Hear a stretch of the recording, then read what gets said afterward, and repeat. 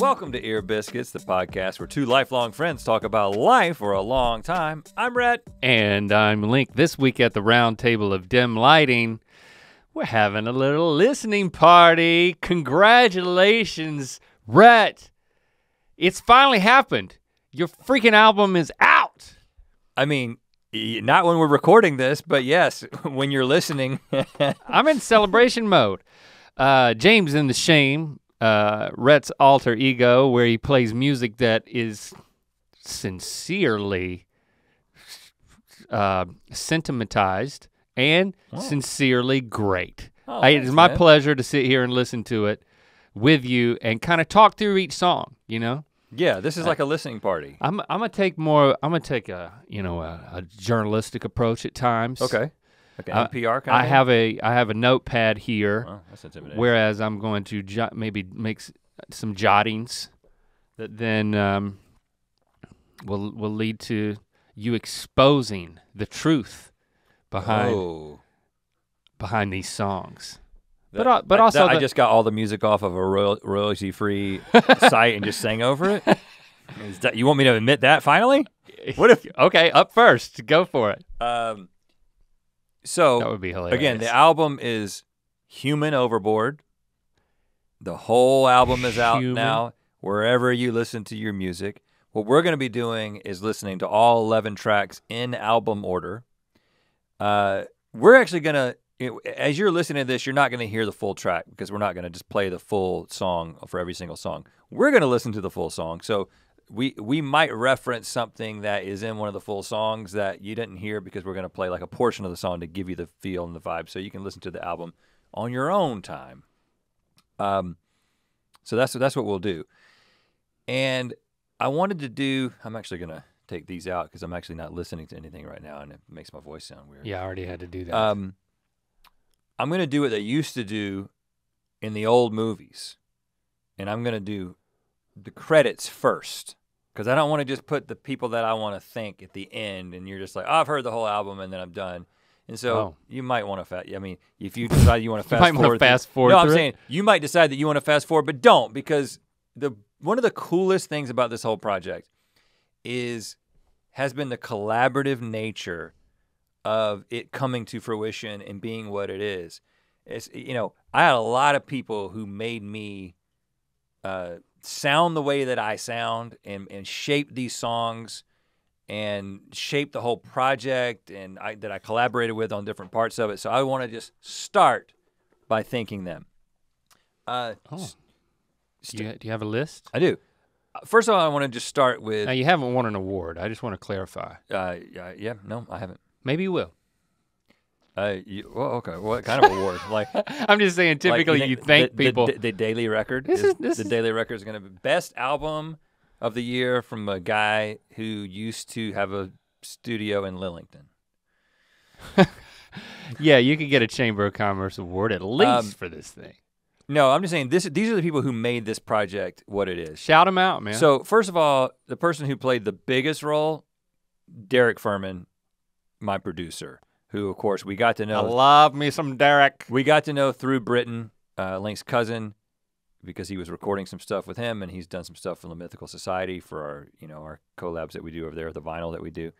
And, the reason I decided to go with Derek on this project isn't because he had ever done any country or folk music. He's a pop guy. But because he is so committed to making things work, and he was so committed to learning the process, and he told me multiple times, I'm learning so much about this type of music as we make these songs. And again, the way that it worked is I would write the lyrics and the music, basically me and a guitar singing to a certain beat, the BPM.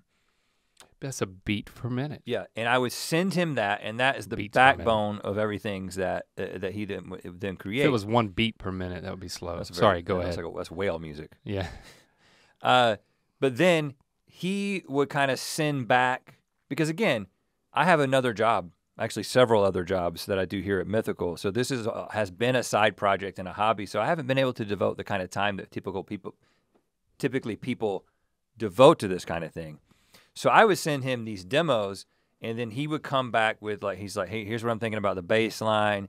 This is kind of what I'm hearing in a drum groove kind of thing that then we would then send off to other people to add their pieces. It was like so collaborative and so many steps to finally get to the final song.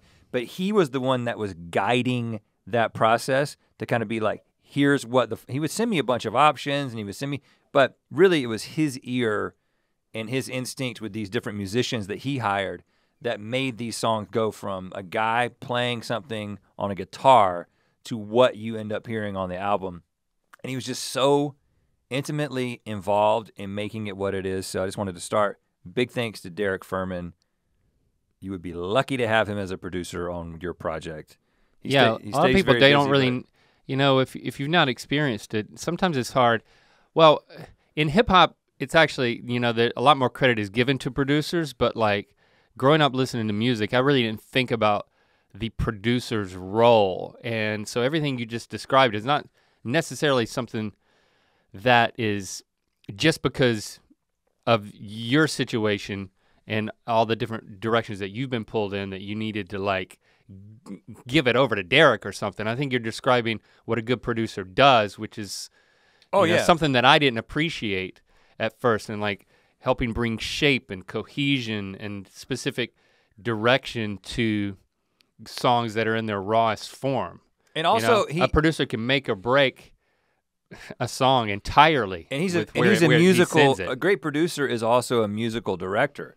Somebody who he's like, hey, let's try that again and give me a little bit more softness, or give me a little bit more emotion in that, or even a couple of times. This didn't happen on every song, but there were a couple of songs where he was like, the phrasing of that part is kind of bumping me. Mm-hmm. And we would sit there and we would try to figure out like, oh, I'm gonna use this syllable, I'm gonna use this word here, and like locking it in so there's not things that bump you throughout the album. So he was integral in that process.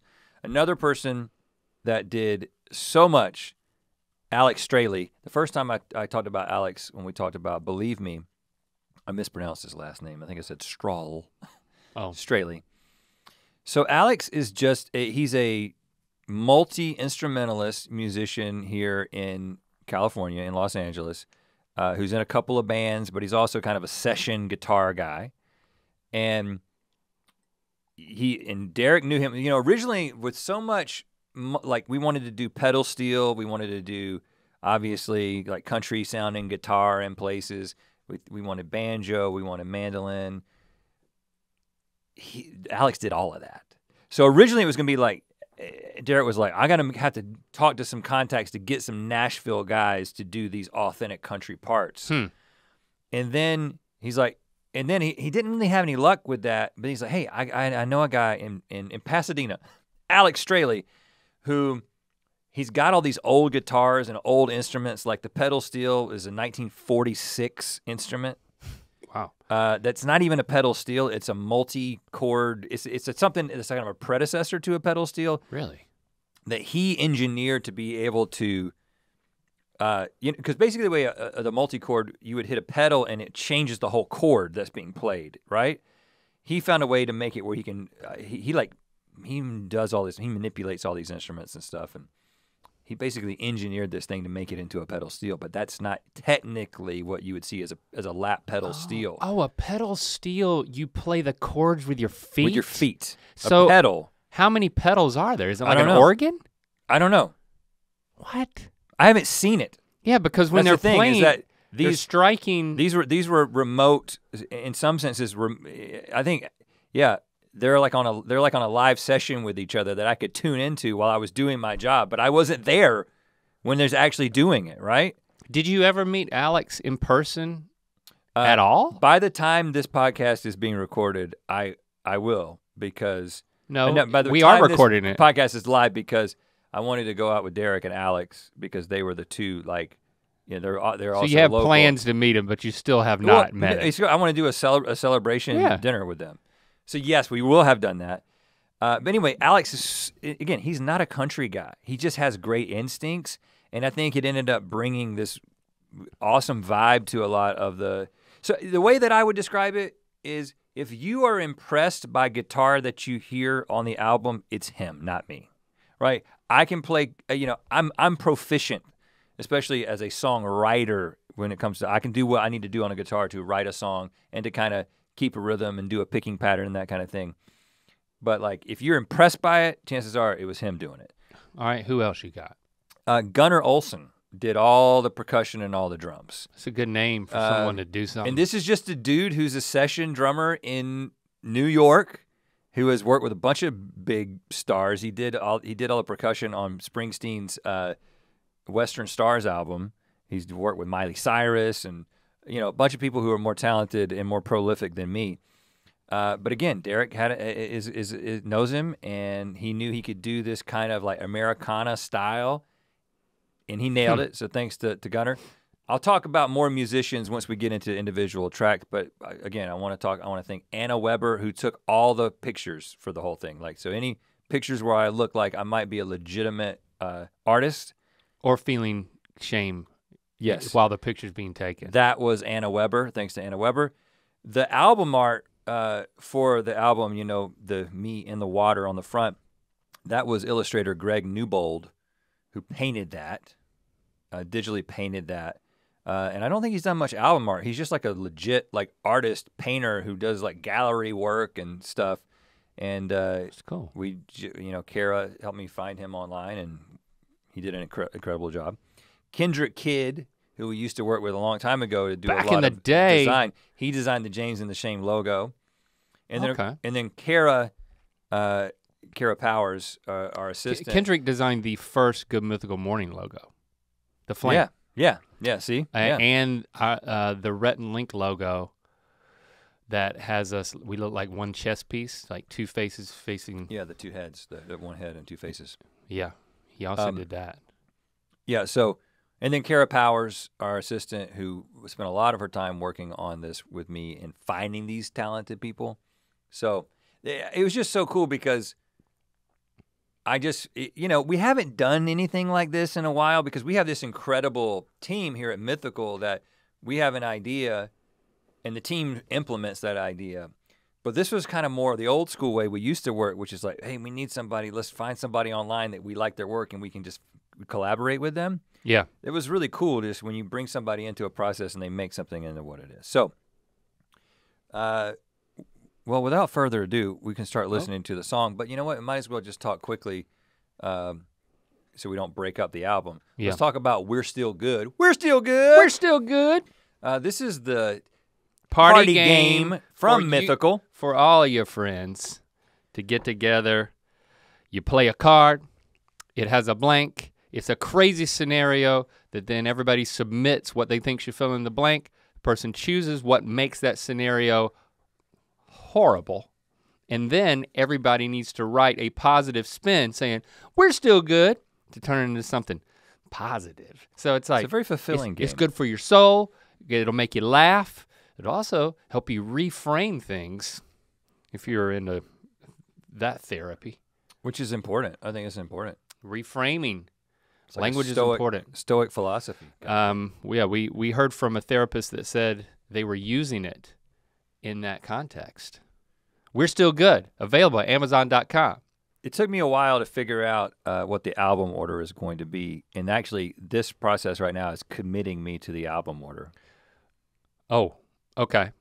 Well, okay. Yeah, I gave some input into this, so I'm curious how it's going to shake out. I uploaded them. I uploaded the songs yesterday. I could technically change I have not listened to them in album order before now. Believe me, the first single has been out. We've already listened to it once, but we got to listen to it again. All right, here we go.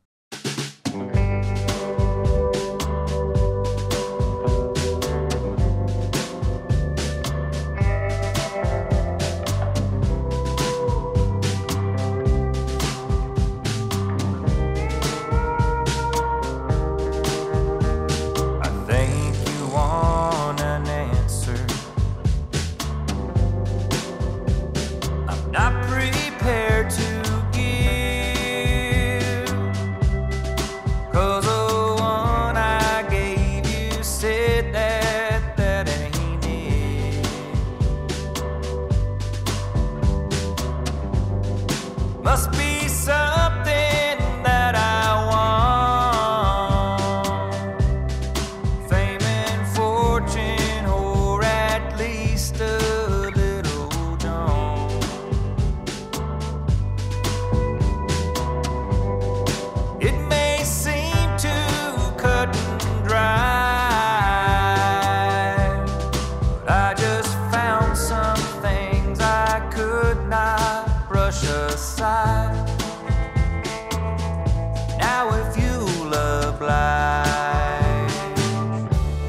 I don't think it's true.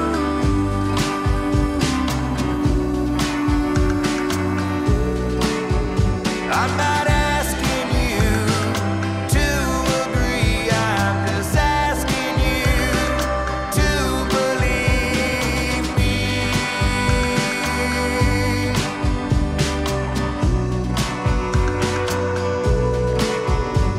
You say my heart was never true, that might say more about you.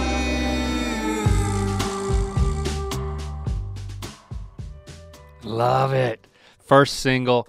We've already talked about this one when the single came out, so I don't want to retread any of that ground, but we have the benefit of like, you've heard the most fan feedback from this song because it's been out the longest. So one, I'm kind of curious about like, what's that experience been like? What are people getting it? Are people, what is it, what kind of conversations is it leading to? Because most of the people who are listening at this point, listening to my music, are people who are already fans of us. Yep. We're getting like the reaction to this type of music from people who are just fans of us, which doesn't mean they're fans of country music. Now, we have a subset of Mythical Beasts who are fans of country music, but the most common, first of all, the response has been so positive from a musical standpoint. I'll talk about, thematically that response, but surprise, people are like, yeah. Oh, I didn't, people do this kind of thing all the time, right? And it's a trope. It's a trope for if you're doing this one thing in entertainment, you're like, you always just think, I can also do music, I think the thing that is a reminder to people. I think podcast is the new version of that, but yeah. Yeah.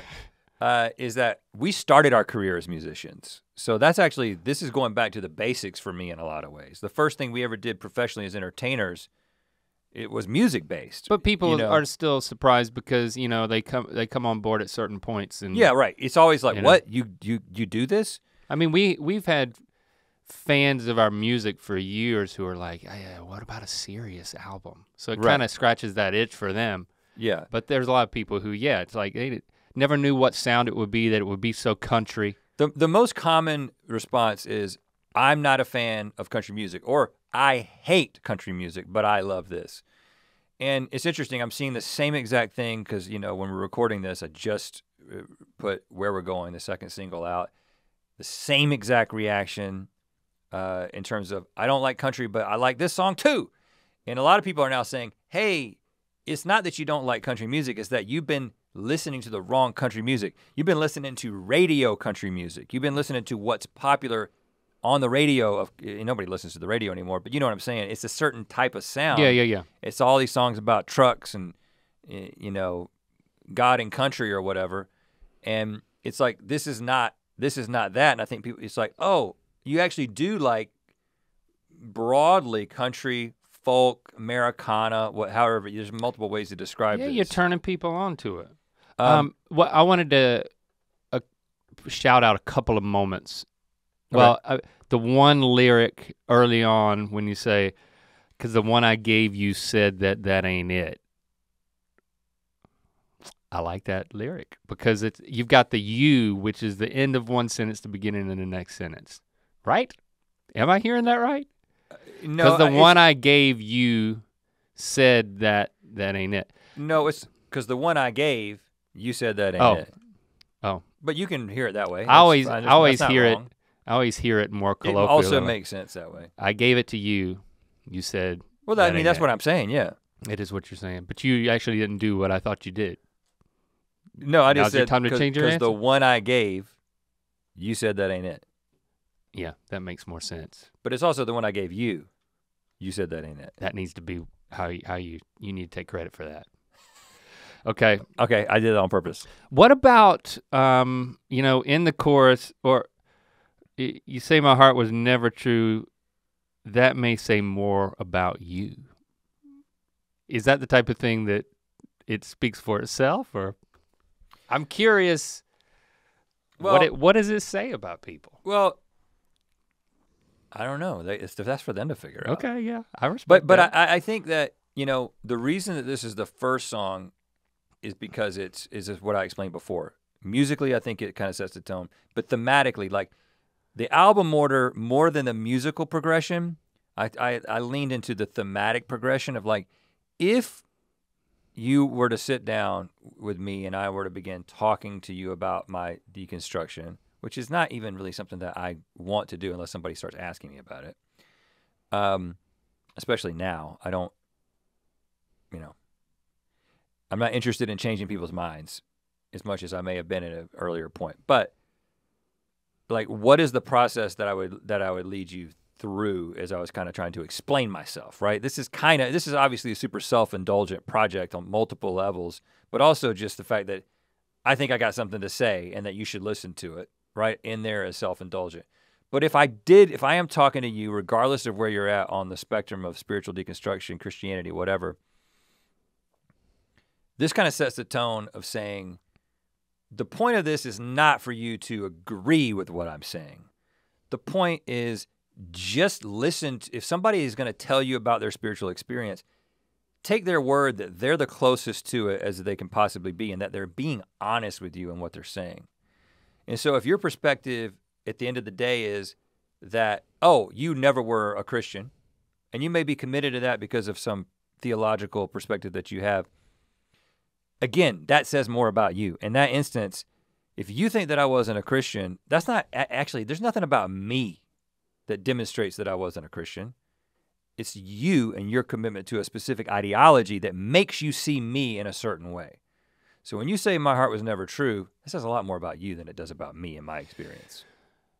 Yeah, and who wants to talk to somebody who's not going to believe what they're saying, but instead just try to put them in a box and like mine their true motives. Like assuming that you're lying to me. My goal in this conversation is to find the real truth. That's what I'm gonna do here today, Rhett. Just kidding. No, I know how that feels. Yeah. Yeah, I mean we felt a lot of that. Right. And I think it's the perfect start to the album. So before I move to the next song, I want to thank Casey Frank. You're gonna thank people every time, who played, well, as we get new instrumentalists. All right, fine. Casey Frank played that organ. That's a real organ. Like, we had a fake organ in there originally, and then I was like, man, you know me, I'm not a details guy. It's like, but Derek's like, we gotta get a real organ. And I'm glad he did. There's no fake instruments in any of this stuff. That was recorded by Tally Sherwood at Tritone Recording. And then Okay. The music video, the lyric video / music video, again, that was done by Jax Anderson, who she makes incredible music on her own and does incredible directing. And so shout out to Jax Anderson. Buddy System Season 1 theme song. Yes. That's right. Yeah. Okay, for the second song, this may be a surprise to you. This is actually responding to some input that I got from you, but also as I really started thinking about there was a point at which I thought I was gonna do the first 3 singles were gonna be the first 3 songs on the album. But then as I started thinking, there's multiple things going into this. Because you're like, who am I thinking about when I am thinking about the listener? Am I thinking about somebody who's like, who's it? I like country music. Who's this new kid on the block? Or I'm a fan of Rhett and Link, and I don't even like country music, but what's Rhett got to say here? I couldn't decide who I was making that thing for, so I just stuck with themes. And it just ended up being that we're still very in like classic country on the second song. I went with Flash of Rationality. Okay. As a second song, and we can talk about it after we listen to it. All right, I'm ready.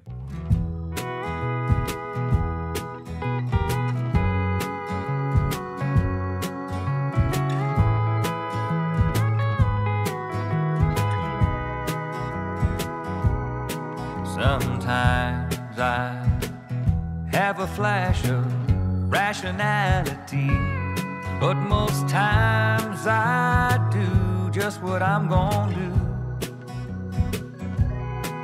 It's easy for me to see what I already see. Ain't got time for inconvenient truths.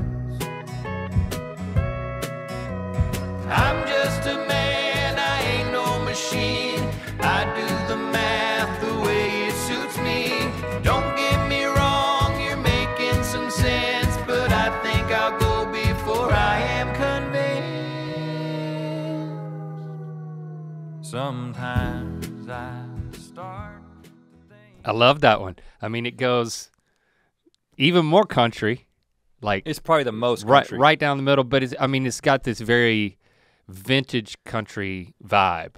Yeah, you know how when it's you got a Charlie Crockett type well, when retro. you hear something in your mind, it's one of those things where like that's my homage to Merle. You know, that's why there's a trumpet in there. That's my homage to my favorite era and your favorite era of Merle, late 70s, early 80s, when he was like bringing in jazz. Yeah. And of course, once I put my spin on it, it ends up in a different place. So you might have to be told that that's the reference. But the reason I put that song there is, again, I want to be like, hey, this is a country album. It's the shortest song on the album. It's under 3 minutes. It's the only one that's under 3 minutes. And so I kind of want to be like, all right, from a streaming perspective, it's like, I'm into this album. I get through that second song. Mm-hmm. But from a thematic standpoint, it's kind of saying, listen, first song, I told you, you don't have to agree with me. And in the second song, I'm telling you, I also don't know what I'm talking about. You know what I'm saying? Like, yeah, it's self-deprecating. I don't think I got something incredible to say. I don't think I've got some incredible insights into this. I think that I'm smarter than I actually am. I buy a lot of books. I don't finish reading them. Sometimes I think straight about this stuff. A lot of times I don't. I'm just being honest with you. This isn't some treatise that you're supposed to like be aligned with what's going on here. I'm just guessing it the same way that you are. You know, it's kind of the thematic message, and that's why I wanted it to be at this point. And that trumpet. Yeah, it's like, I mean, it is a surprise first time you hear it. Like, I mean, I heard it a lot later in the album before. It was like maybe 4 from the end when I heard it, and I was like, oh, you gotta move this up, especially with when that trumpet came in. It's like, oh, you give people this surprise. Well, I've got a funny story about the trumpet. So I knew from the beginning that I wanted a trumpet. And the way that I indicated that I want a trumpet is when I sent Derek the demo, which is just me playing a guitar and singing. It got to that part of the song and I just did a mouth trumpet. Yeah, as you would, I guess. And nothing like a good mouth trumpet. And he told me, he was like, hey, it's trumpet players, it's tough. He's like, we can get guitarists all day, but brass players, they're harder to get, they're more expensive, whatever. And I was like, really? Okay. And you knew you wanted trumpet, not sax, because, I mean, Merle, he traveled with a sax player, not a trumpet player. But he had some trumpet solos. And more in like the Spanish, influence songs actually. I was hearing trumpet more than I was hearing sax. Yeah. Like muffled, like put the thing on the end of it. Yeah, it definitely and makes sense. So then we actually talked to Ward, our friend Ward Roberts. Yeah. Who, he's actually pretty connected in the music world, and his dad's like a jazz player. So I was like, Ward, trombone. We can't find any, and he was like, I know, and he sends me like a list. And Chris Batista was the first person that we contacted, and he was down to do the project. And he was like, what do you want me to play? And I said, well, I've already done a mouth trumpet of the melody. And I was like, you can play that and then play some other stuff. And then at the end of the day, we just all liked just him doing exactly what I did with the mouth trumpet. So you got him to play a mouth trumpet. That sounded like a real trumpet to me. I'm gonna play you the demo. This is the only demo I'm gonna play because I want you to hear the final songs, and I don't want to be here forever. But I thought this was funny enough. You don't want to be here forever? Where you gotta be to play you the demo trumpet. All right. And you can also see I'll play a little bit of the song to see just how what I do ain't as good as what we do collectively once it gets in the hands of a producer. I know just enough about enough stuff to nod when you bring something up. Talking out of my ass is my MO. I'm trying to learn to say I don't know.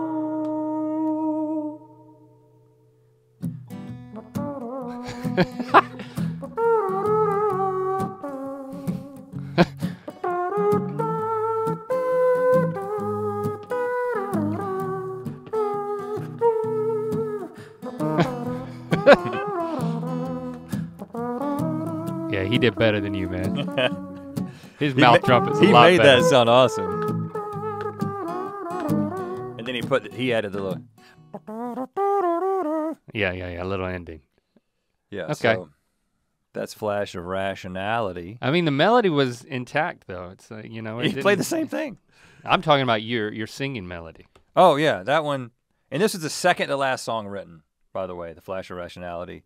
Okay. Because I wanted that theme of like, I started realizing that as you get into the album, I'm flirting with, the whole thing is flirting with self-importance and indulgence. But I just wanted to remind you that, hey, I don't think I'm some smart ass.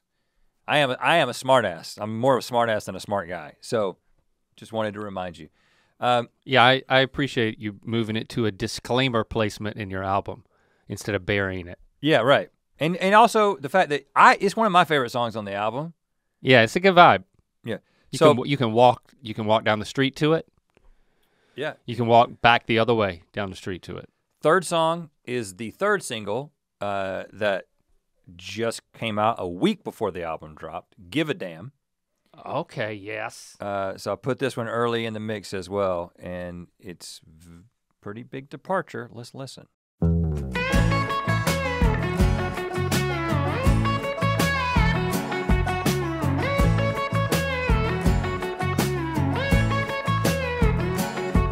Ain't it funny how some guys who live well before your time can make you think what you think God thinks about wine. The kind of thing will draw you in if you are like me. Why live for the here and now when you got eternity? They say a life unexamined is a life that's not worth living, but I'm pretty sure I've grayed my beard with all these fucks I've given. I can't help but give a damn, but damn, sometimes I wish I didn't. First time I heard of the great beyond, I was surely smitten. I could be one of the chosen few, be on the front lines. I got something in my pocket that'll give sight to the blind.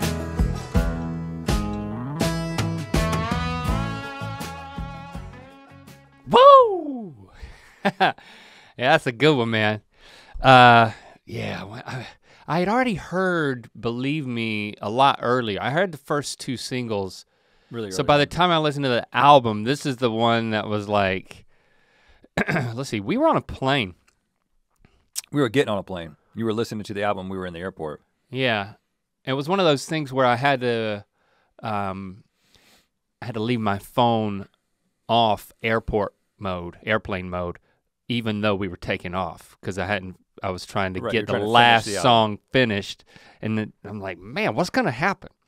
All right, somebody gonna come up to me and like kick me off this plane? Yeah, they throw you right out the door. I just had to, I had to get to start to finish, but then my first, I leaned over to you. You happened to be there. It was such a coincidence. And I was like, that was the Give a Damn. Now I was like, Give a Damn. Oh, that's the one right there. I listened to it again here. I'll tell you what's my favorite, but that was like the first one I wanted to talk about. So let's talk about it. I mean, the guitar hook right off the bat. See, did you do mouth guitar for that? Yeah, nope. See, that's my thing was that my guess is that was part of the solo, and then you retroactively moved the second half of the solo to be the intro. But am I getting too in the weeds here? Well, actually, I don't know exactly. I don't know what that process was exactly because, obviously, this is the one demo that when I sent it over, I added I record in Logic, and then Derek is a Pro Tools guy, but I did a beat. I was like, this is a rock song. This is like in my mind like an Avett Brothers rock song because you've got that kind of like now, but they don't do lead guitar in the same way. But that's what I was hearing Usually, and so. He's got that banjo. So in it. So I dropped a beat in there so I could play with the groove, and it gives me the energy that I need to sing the demo. It's the only song that I did that on. Okay. And I was just like, listen, there's a couple of songs where I was like, I want Alex to let loose on this because we need something powerful and hooky on this. And typically Derek would send me something and give me a couple of options. This he sent over, and I was like, that's it. That's that hook that it needed. Oh yeah, and it's interesting that you said it was rock because it did not turn out that way. I mean, it's quite a jaunt to use the word that you used in the first song, but folk rock. Yeah. Okay. Avett Brothers, if you go to the wiki, it doesn't say they're a country band. It doesn't say they're a bluegrass band. It says they're a folk rock band. But and I think this is a folk rock song. The specific, like the chicken picking of that intro. Yeah. It was that was very Merle to me. But I'm talking more 60s, which I liked. I don't know if you even felt like that was a connection. To me. But it was like working man's blues. I hear that. I also hear a hint of Leonard Skinner. Like it's a slide lead. guitar. Yeah, it's this. But I mean, you could hear Jackson Brown in that for sure. too. So I would, it's like but yeah. I'm just saying it's interesting how I'll take a little you hear Skinner. And then, I mean, when you add that banjo, and then you add a bunch of fucks given. I mean, this is the explicit lyric song. Is it gonna have an E on? Yeah. When I oh yeah, you're playing the Mumford & Sons card. When I uploaded the There's song, an explicit track on this Mumford & Sons album. It doesn't mean as much as it used to. No, it doesn't. It doesn't mean as much as it used to. And also, I've noticed that like certain artists in this genre, who, like, if Father John Misty says the F word in a song, he doesn't put explicit lyrics on it. Interesting. I was like, well, I'm gonna do it. Okay, I'm gonna do it. One last thing about the production, the gang vocals. Like, it just felt like it was such a relief when that showed up. When it just felt like, yeah, because I was like, oh, that's where this needed to go, in a good way. Yeah, and that's just me and Derek standing in his studio, 12 feet from the mic. Just repeat it. Just me and you have done gang vocals 100 times where we try to do multiple voices and stuff. Did you do any Muppet voices? I didn't. I said I'm not going to do the high voice because that makes it sound like the Muppets. I was like, that's one thing that I've learned from me and Link. Yeah, it was vocals. More, friends in low places. People at a bar, kind of a vibe, kind of thing. Yeah, yeah, bar sing along. Yeah, it's definitely that sealed the deal for me between the guitar at the opening and then the gang vocals at the end. But this song, I mean, it's about evangelism, right? Yeah. Because you talk about, you can be an evangelist of anything. It's just that we're very steeped in a church that had the label because it was so key to our belief And as I've system. talked about a lot of times, my personality is evangelistic. I like to persuade people, and I don't necessarily like that about myself. And this is a song about, man, I can't help but give a damn, but sometimes I wish I didn't. It doesn't make your life easier when you like to change people's minds. When you first heard about the great beyond, and also, you were smitten. I think there's something about people who feel like there's got to be some purpose. They're naturally drawn to religion, and to really, when they're involved in a religion, to really go for it. Like, I became a missionary because I thought that this is the most important thing in the world. Like, this is so much more important than every other earthly thing, that how do I go all in? Well, you do it full time. And so that's why I became a missionary. And then okay, go ahead. I have another question. And then so what?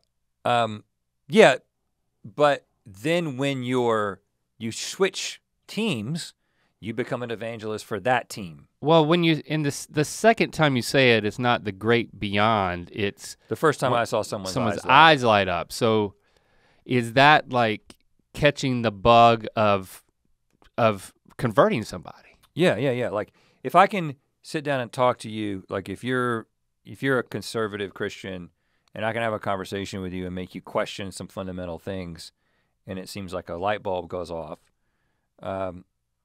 there's something, incredibly rewarding about that. It's the same part of your brain that lights up when you're evangelizing someone and they come to Christ.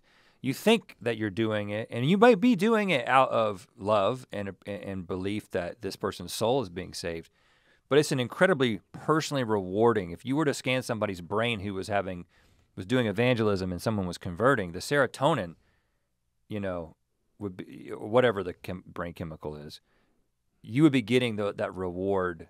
You would be getting the reward that you get from, winning at a game.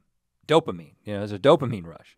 Okay. So, and that is in my personality. You get the dopamine molecule. So when I go to the other team, and again, the music video for this is out. The music video for this is currently not been finished being made. It's an animated music video from You're telling the future. From Micah Buzan, who is this incredible animator who made the music video.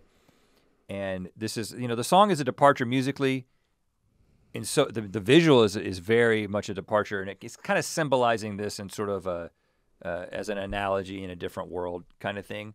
But the whole point just being that, again, the reason this is the third song is multi-purpose. Number one, it's like, hey, this is another place that we're going on this album. It's not just country. We're getting into some different stuff that is broadly country, but this Americana, folk rock, whatever you want to call it. But thematically, it's like, hey, I just told you that don't take me seriously, because I'm not taking myself as seriously as I might seem sometimes. But also, hey, I don't even like the fact that I want to change your mind. I don't even like that about myself. It's making me age more quickly. But I'm just, I'm processing it through music. The gray in your beard is started under the ears almost. And in the middle. And now in the middle. Yeah. And that's, there's multiple reasons for that. So this section of the album, 3 songs. Okay. Where now that I've sort of thematically sort of tried to position myself a little bit as like, this is how I want you to kind of take what's about to come out before I start preaching at you, because I am going to preach at you before the end of the album. Now I'm directing my process towards people I love, starting with my parents, then going to my wife, and then going to my kids. Because spiritual deconstruction, which is an overused term, but you know what I'm talking about, basically moving away from traditional belief, sort of reorganizing the way you think about this, reorienting yourself, and in my case, deconverting. It's very complicated for the people that you love, especially if they are still in that faith, right? And so this is a song that was written as I process the way that I feel towards my parents and my parents feel towards me. It's called Sorry.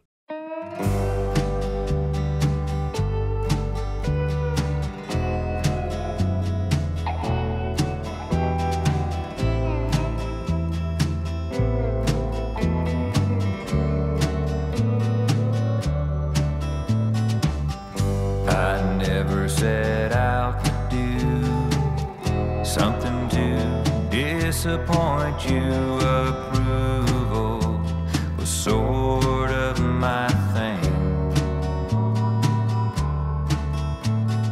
Took your book and made it mine. Never colored outside the line and made my own peace with the king. But then the integrity you'd pour deep inside of me started to burn a hole in my heart.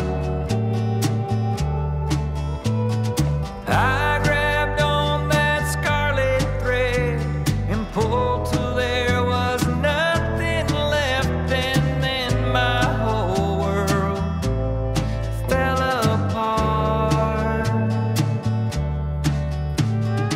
You did nothing wrong, and I did nothing wrong.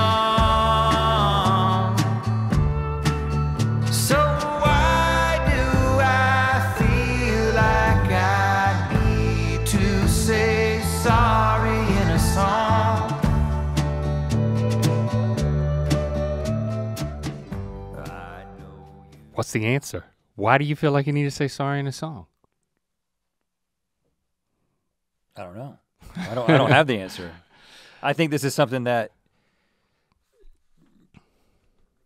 anybody in a similar situation, like you love and respect your parents, you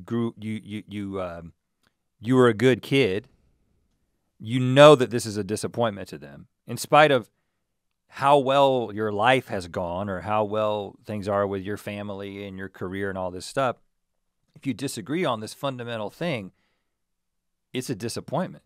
You know, I think about my kids, and I tried to explain this to Locke to kind of get him to understand the dynamic here. Even though my parents really, really love me, because I have deconverted and publicly deconverted, it's kind of a double whammy. Mm-hmm. Not only am I no longer a Christian, but I'm this public figure who talks about it. You know the world that we come from, and you know how those kids are seen, right? You know how people see me, and that impacts them. And the thing that I'm trying to say in this song as well is that, like, well, to finish that thought, I was like, Locke, if, you know, we've kind of raised you according to a certain worldview, it's a much more permeable worldview than the one that I was given. I'm not telling you exactly what to think, but there are certain values and there are certain things that we hold, you know, leading with love and being kind of the main value. And I was like, if you were to like go off and become some guy who was like contrary to this, Mm-hmm. you know, in some way, there's multiple ways that you could do that. Like that would be difficult for me. But multiply that times 10 when I would become worried about your eternal destiny. That's what my parents live with. And that's what the parents of many people who've deconstructed and deconverted live with. Thankfully, we still have a great relationship and we love each other, and love trumps everything else, right? The love is stronger than the faith, which that's what Jesus himself said, right? Faith, hope, and love, the greatest of these is love. If you lose the love, you've lost the plot. But I mean, I feel bad. Like the idea of my mom crying about me. Yeah. In my eternal destiny, that hurts. Yeah. It hurts you because it hurts her. Yeah. You know, you broke their hearts. Yeah. And you didn't do anything wrong, but you certainly don't, you know, the sign-up sheet to break your parents' hearts is not something that people are lining up for. And you know, especially with the type of relationship that you have, you not only had, but have with them. That like, yeah, so you're able to say you did nothing wrong. And what I mean it's by hard that, for you to say they've done, you know, they've done nothing wrong either. The reason I say they've done nothing wrong is because, again, I know what it's like to be an evangelical Christian. And when your kids depart, not only do you, like, it's built into that community that you become responsible for it. The Bible basically implies that in a couple of places, that like your kids' outcome, I mean, it's a gray area for sure. There's ways to interpret it and get around it, but like, regardless of what the Bible says, the evangelical community blames parents for what their kids end up doing. And so, right.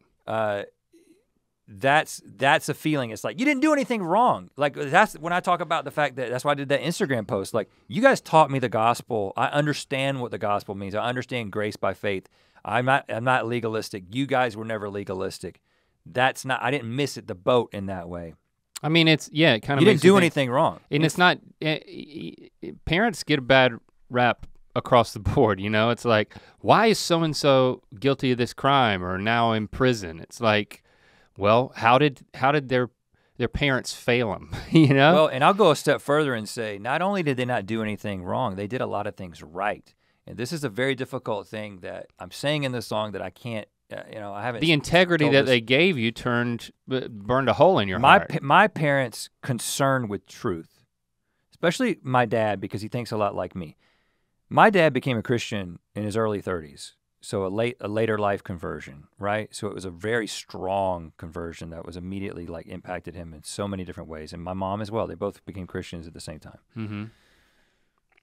And his concern, his lifelong concern with truth and putting truth above everything else, my personality is exactly the same way. And the thing that I want to be able to say is that, hey, the same thing that got you to suddenly wake up in your early 30s and realize that life has got to be about more than just going through the motions. Like, there's got to be more to this life, and that led you to making a profession of faith in Christ that was truly life-changing, I believe. that same instinct is what brought me to the conclusions that I came to.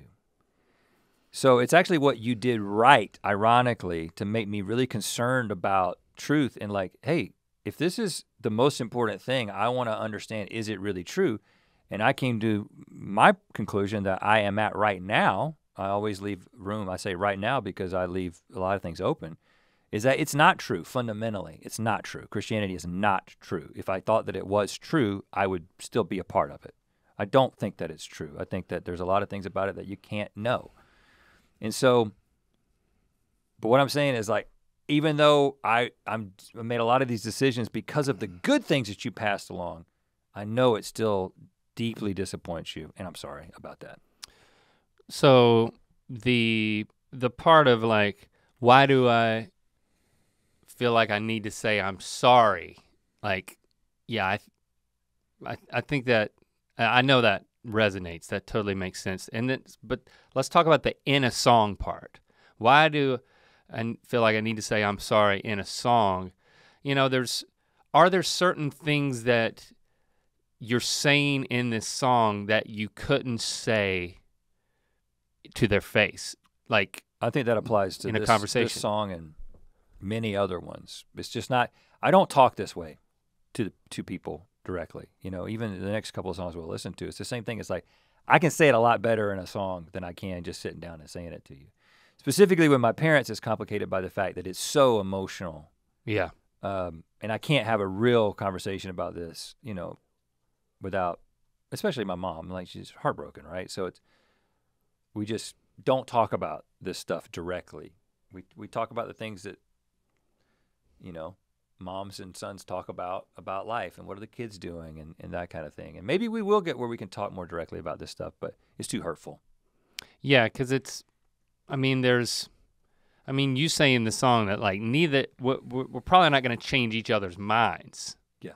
Right? Yeah. So then you're left with just kind of, it becomes this emotional thing that it still may be really raw. Yeah. Yeah. So what did you feel afraid to put the song out there? Or is this like, are there hopes attached to it in terms of how you can process it in that relationship? Or is that none of the listener's business? Yeah, I would say that. I don't know. Yeah. You know, I think a lot of these songs are just as much for, you know, the reason I didn't just write this song and send it to my parents and I made it a public thing is because I think this will resonate. You know, this is happening. This is a worldwide cultural movement of people moving out of these types of belief systems that their parents hold very sacred, and it's difficult. And there's no solution in this other than like, hey, I'm just identifying with the emotion that this stirs in people. I think it's absolutely beautiful song in the way that it resonates out even beyond the context of like changing your religious beliefs. You know, and I think we've talked about this before. It's just, you know, your relationship with your parents, guardians, like the people who are older than you as you grow up and you become an adult yourself. It's like the nature of our relationships change. And sometimes if they don't, that's weirder than if they do. But the changes that you go through, and that, you know, people who love you and were there for you your whole life they're making different decisions. They're landing in a different place. It's a scary thing to navigate a relationship where you have a fundamental disagreement. You know, you talk about issues of identity. You know, that whether it could still be religious, it could be, you know, relational, sexual, whatever the case may be. There's so much that you have to navigate. It's just, I think it's your story, and I think that it will resonate with other people's stories in a way that it just kind of, it sprouts wings. And that's why I think this is a beautiful song. Even if you're just doing the spiritual exploration. I think it's a great album. But this is a standout because it's so relatable, sadly, to so many people. Yeah. And the irony is that, you don't have a lot of the baggage, like, from your parents. I mean, we all have baggage, but like But it's a lot worse for a lot of people. You have an active relationship where, like, you still want to spend time together at holidays, and like you care about each other, and it's not a wall has not been built up. You still have a relationship. Yeah, and listen, I give them a lot of credit for that. Yeah. Because in the system that they're in, it would not be. There are certain biblical passages that you could decide you were going to follow that would mean you would cut off a relationship, just to be honest with you. And they're choosing love. Yeah, but that doesn't mean that this wasn't deeply emotional and difficult for you and for them. Yeah. It's like kind of, it's under a best case scenario that it happened, and you're still illustrating the depth with which, like, there's parts that you can only express in certain ways, and like you're not able to get into it still. It's like, I just think about the people who's like everything else, to add on to it. So yeah, I think it's a big one, man. And I wanted to put it there because, that's one of my favorite songs on the album. I just love the way that one came together, and to kind of start that section.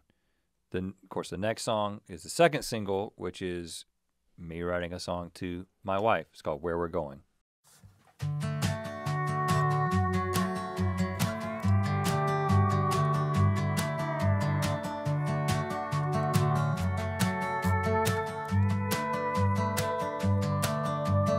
Picked up on it first thing. You weren't like the ones I'd known. Might have been from the same place, but coming from somewhere all your own. A few hours on a wooden bench, that's all it took to do me in. Knew then had to make it quick before I made us fall into sin. Said I don't know where we're going, but I know I want you to go with me. Don't care much about the destination, as long as you're there, that's where I wanna be. Talking took a different tone. It's amazing for a song that is so sweet to be about going through so much difficulty, because it is, especially when you throw that like classic country, and I don't mean in terms of time, I mean just the way that, the sweetness of a sweet country song, especially when you go to that bridge at the end or whatever you call it, where it's like, now I'm gonna put this all in perspective. It's like you followed this template, which is like, I'm telling you a story about a relationship. You can see the music video in your head. Typically, the country music singer would be singing, and you see the couple, and you see the couple, and it wouldn't be them. But you did the right thing. You put yourself and Jesse in the video. Right. Yeah. So that was, if you didn't know, that was Jesse singing.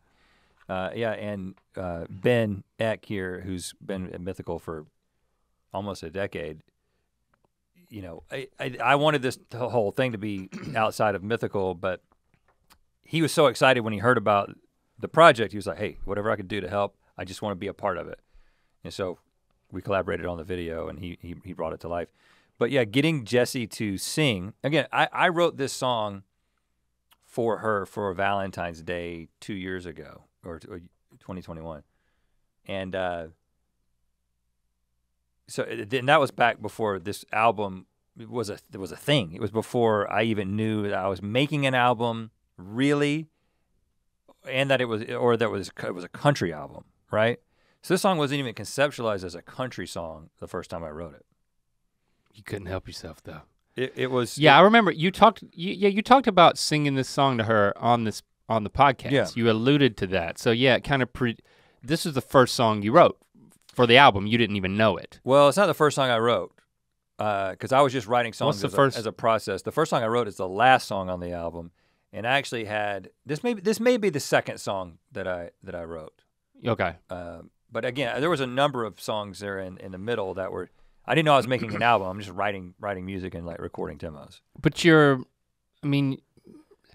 we've talked about it a lot when we talk about the deconstruction in the deconstruction episodes, but I mean, it brings it into sharp focus how when your relationship is built so strongly on the rock of Christ, right? That whenever you decide to move your home base somewhere else, that is a scary prospect. And if you both don't make that move together, and again, we didn't make the move at the same time. I kind of moved first, and then Jesse was, obviously scared, resistant, crying. That's what I talk about in the song. It's just like when I started having these, like, this is what I'm thinking. I really didn't want to tell you about this because I know how much it'll upset you. She would just cry, It was tough. It's one of the reasons it was such a long and lengthy process.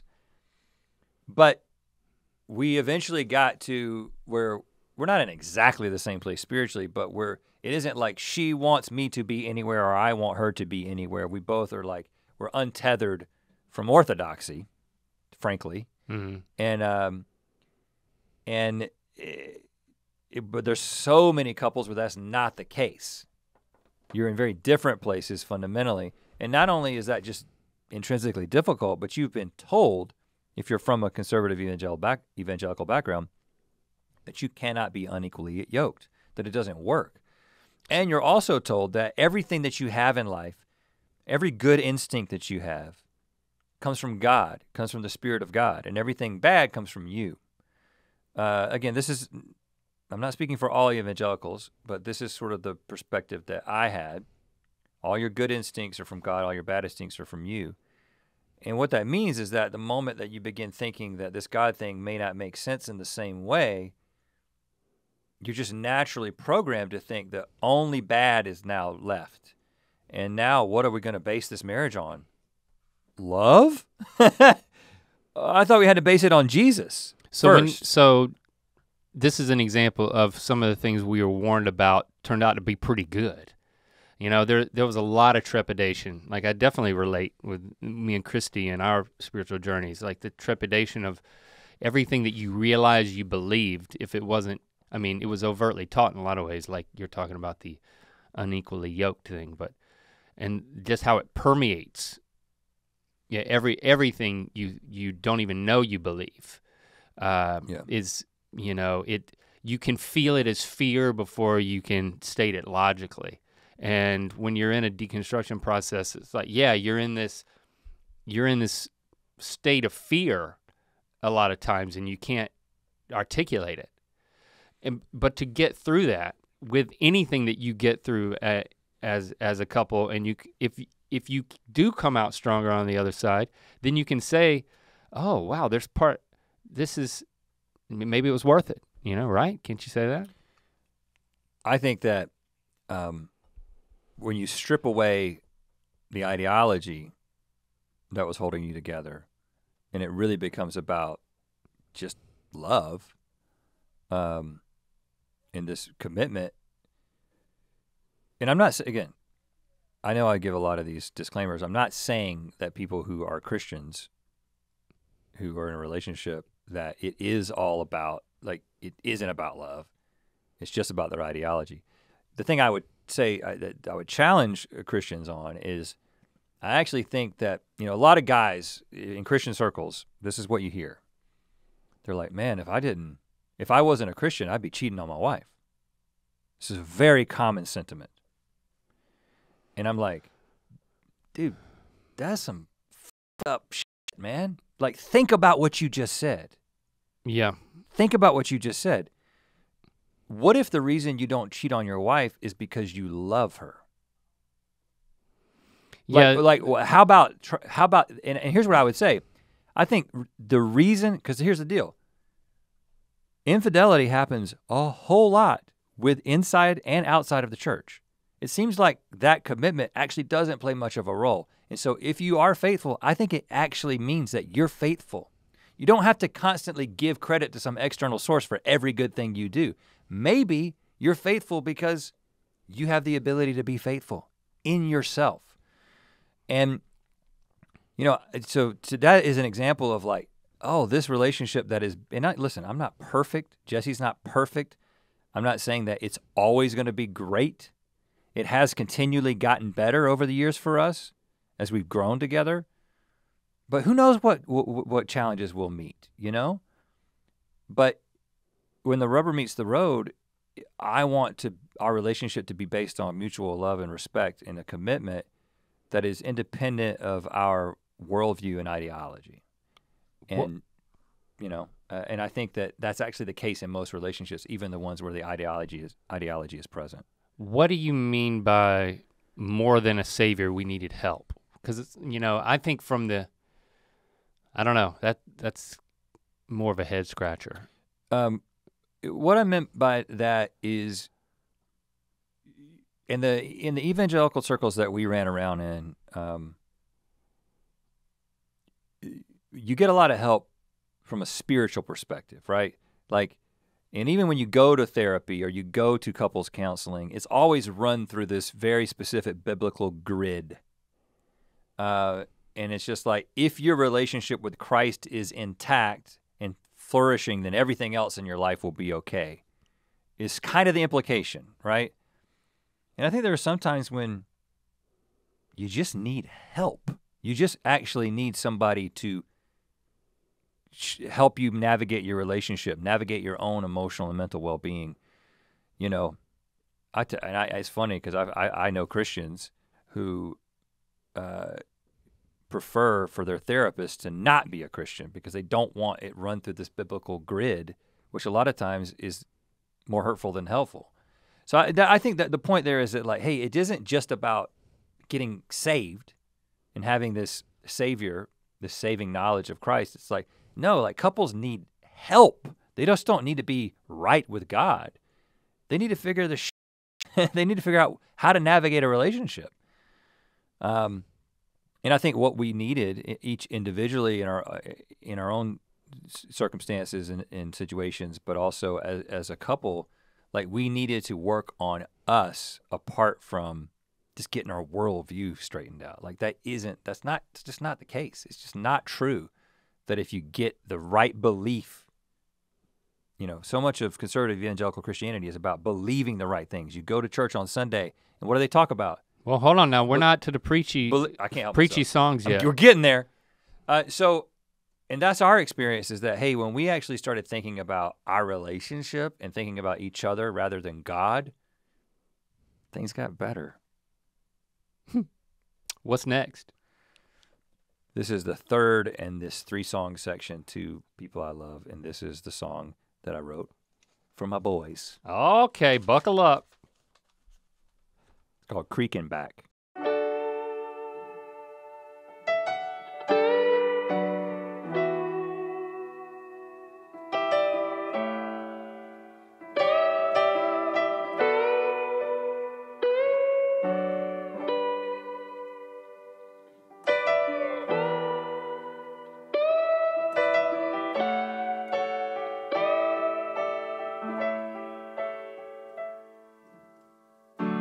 Build you up before God and man.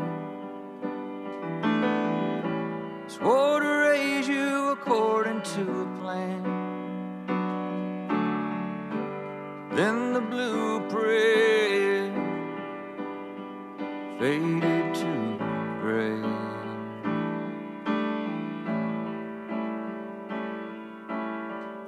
Still the light that I want for you. Still the light that I think is true. It's just now the path ain't quite so grace. The secret I probably should not tell is that I still feel like a kid myself, been in over my head since we brought you home. Biggest thing that I've learned is what I don't know, but I'm your dad. I know that, and I love you to the creek and back. Another tearjerker. Come on now. So those three together, you just want everybody to cry. Yeah. Now, yeah, it's got wings, man. Like I said, just like I was talking about before, you know, any parent's gonna say, "Oh God, I know exactly what that feels like to just." Should I say that I'm clueless? I'm just as clueless as you, but in a different way. You know, it's extremely powerful to put that out there. I know it's gonna resonate with people, and the piano doesn't hurt. Yeah, I wanted to you know, do a piano song, and it's not me playing the piano. I know that I learned how to play the piano for a tour we did, but that's a real piano player, Eden Dover, and of course I wrote it on guitar, but I was hearing it as piano, and also it's kind of interesting because this is the kind of music that, like, it's a little more, you know, it's piano based, so you're kind of getting into, you know, it's not like a Billy Joel or a you know, an Elton John song, but it's the most like that of anything on the album, which is kind of like music that I've connected with the boys over. But yeah, exactly. This is just, I had written those two songs to, you know, a song to my parents, a song to my wife, and I was like, you know, I think that when you have a fundamental shift in worldview, like, again, held you up before God and man, that's the dedication, which incidentally is a piece of video in the home video footage in the Where We're Going music video. Oh wow. Is meet us up there in front of the church with Locke. Yeah. And so, which is a ceremony arguably just as much, if not more, about the parents than it is about. It's basically saying you get up in front of everybody and you say, I promise to raise this kid. You respond to a series of questions. I'm raising this kid, you know, according to the gospel, and to raise them to serve Jesus and to make a decision. Yeah. I mean, in my church, my kids were actually baptized, and there was an added thing of, well, that didn't save them, Link.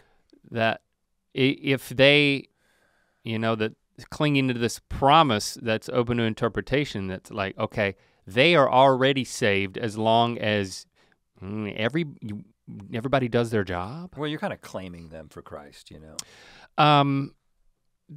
To me, this song is more powerful knowing at what stage of fatherhood you wrote it, because I think there's a lot of artists that will have a child, and then of course they're gonna start writing songs about their baby. There's so many songs, like an endless playlist of this artist that you know had their first baby, and then they had to write a song about it. Sturgill's whole album, Sailor's Guide to the Universe or whatever it is, it's all based on him having a kid. I mean, there's Childish Gambino. I mean, you're looking at this baby and you're like, ever since the day I brought you home, I've been scared shitless, you know?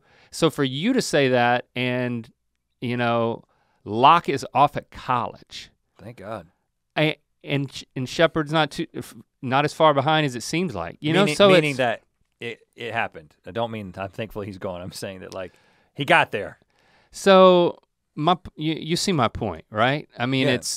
It's strangely comforting as a parent to hear this, knowing that you've got kids that are on the cusp of adulthood. Well, I think it goes back to what we've talked about as we talk about relating to our kids, that it's much less about the things that you say and much more about the things that you do. And, you know, I think modeling cluelessness to my children, that's a harsh way to put it, but modeling humility or whatever, however you want to say it, like, hey man, everything that we've done is been motivated by love, but it's all guesswork, and it's the best guess that we have at the time. And I know for a fact that you're going to be processing the mistakes that I've made forever. Do you know what I mean? Yeah. And hopefully, because the song is for them first, right? Hopefully just hearing that is helpful to them. I'm so glad. You don't end up with a bunch of resentment. You know, a parent who can't admit that they made a bunch of mistakes, that is much more trauma-inducing than the mistakes sometimes. Yeah, I mean, it definitely piles it on. Yeah. I'm glad that you didn't go like cute country and then change I love you to the creek and back to in the final chorus saying, I love you with my creek and back. Like, I'm so old. Got it. My back sounds like a door. That would have been a bad It's not too late. Mistake. It's not too late. It is too late. Where are we going? Now, well, where we're going is, that was the song I wrote to Jesse. You said, where are we going? Oh. That's a song title. What song is next? Well, I do, before we move on, I want to say, so obviously that was Jesse singing along with that song as well. So Jesse sings on 3 songs. She's the mother of those children. And so she did an amazing job there. And thanks to, we wanted to do the cello and the violin, the strings were like a last minute addition because we had just an electric bass in there that Derek had played. And I was like, I'm hearing something else. And then I heard a song, I was listening to some song and it was piano and cello. And I was like, that's what we need. And so we got Dave Egger to play cello and Lisa Faco to play violin. So thank you for that, making that song what it is. Now we're getting back into, this song is called Only Thing. And this is again, sort of back to the processing because I'm about to move into a place where I'm not really singing to individuals, but I'm more kind of in my own head and then finally directing some things out to the church. Got a couple of songs that are directed at the church towards the end, but this is back to like processing. Okay. Only Thing.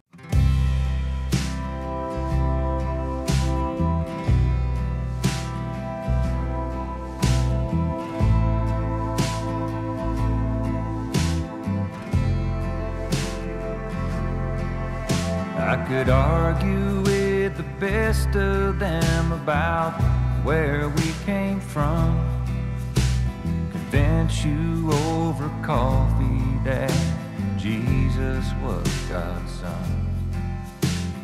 Take that empty feeling that everybody feels and use it against you till you were on your heels. I was sure as sure can be, I was working for eternity. There was hell to pay if you saw it another way. Now the only thing I'm certain of is that I ain't certain about much. It's easy to be right, it's not so easy to choose love. Sometimes I miss that feeling of having it figured out. Have to fight that temptation to know what life's all about.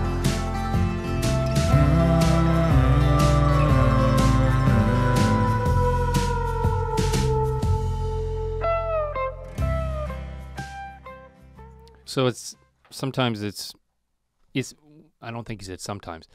You said it's easy to be right. You said sometimes it's not easy to choose love. So you're talking about this. It's easy to be right. It's not so easy to choose love. So it's like, that's the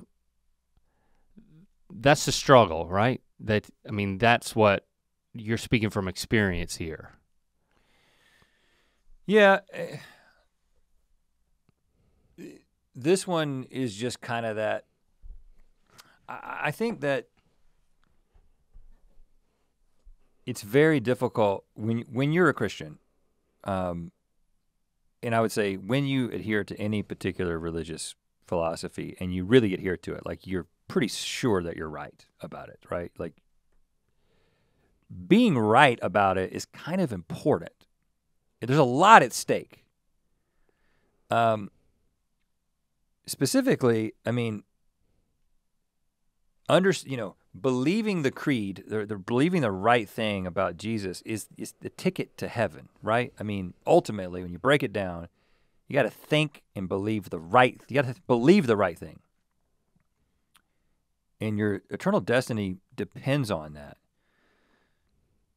And I think that it's difficult when you're in that situation to envision what it would be like to just not be sure about that. That was one of the scariest things for me when I was transitioning away from Christianity, which is like, whoa, like this is so crazy to like just accept the fact that you don't have to know what you think about this stuff, that you can be uncertain about this stuff.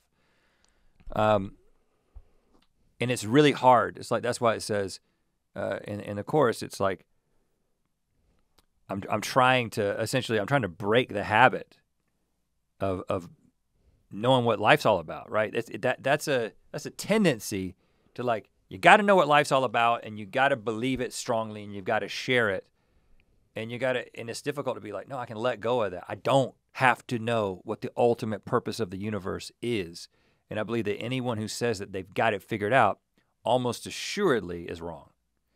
Like the one thing I know is if you say you know what the secret of the universe is and what the purpose of all this is, whatever your particular take on it, you're basically ruling that out from being the truth because you've come up, you and some system of man has come up with that, from my perspective. I think from my experience, when love takes a close second, like even if it's a razor edge, like a thin slice just below truth, it's a problem. It's a problem when you start to relate to people, when you start to try to empathize with people.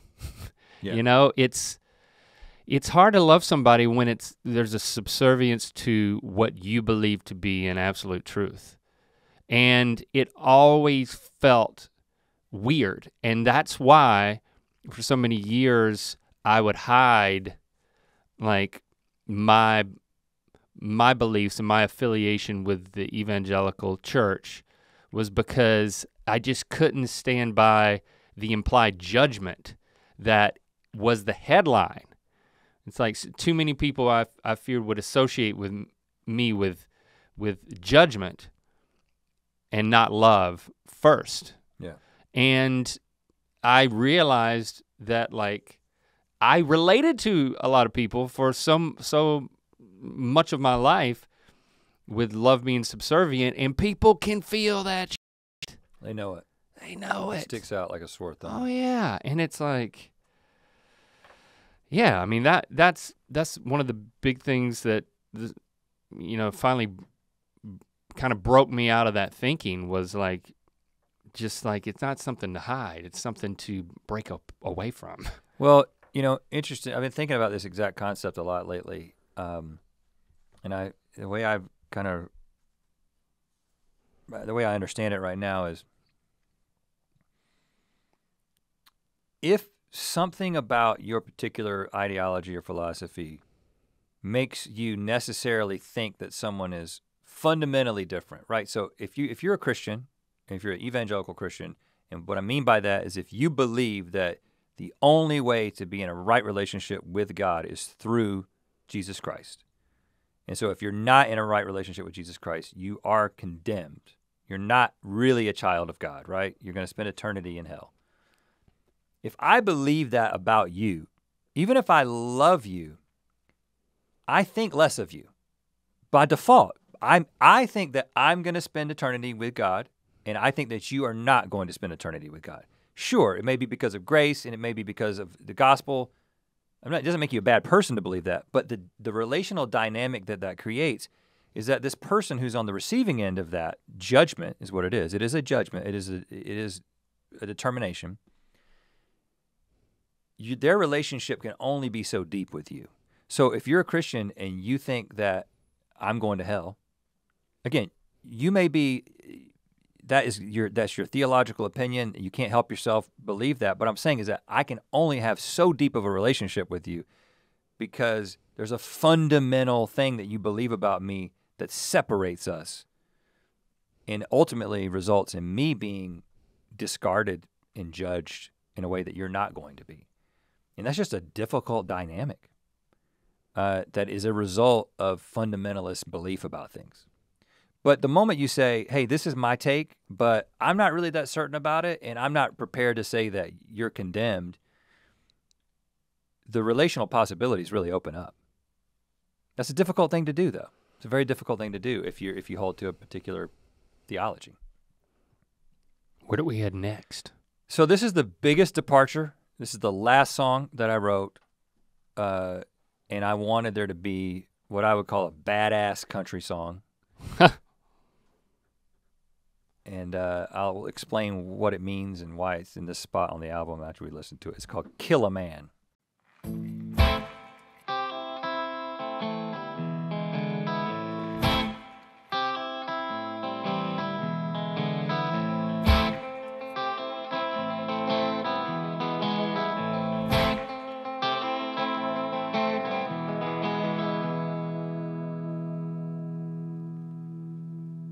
Today I'm gonna kill a man. Gonna squeeze his life out with my bare hand.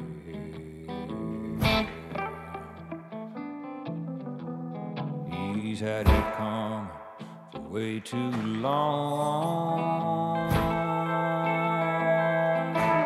Only thing he does right is doing wrong.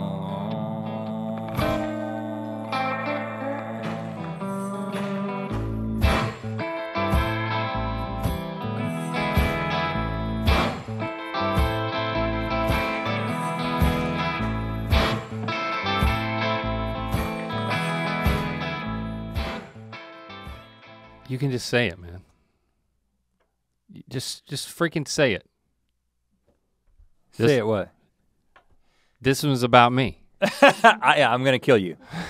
This is me letting you know that I'm going to kill you. This is a badass blues guitar. You got some Kenny Wayne Shepherd in here.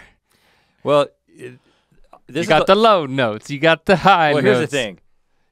This song was never going to be a part of the album. I thought I was done with 10 songs.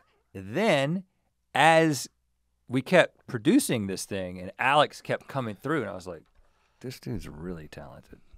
Oh yeah, he did awesome. And I was like, I just feel like I've got to write a song that lets him, is just like, hey buddy, I'm taking off the leash.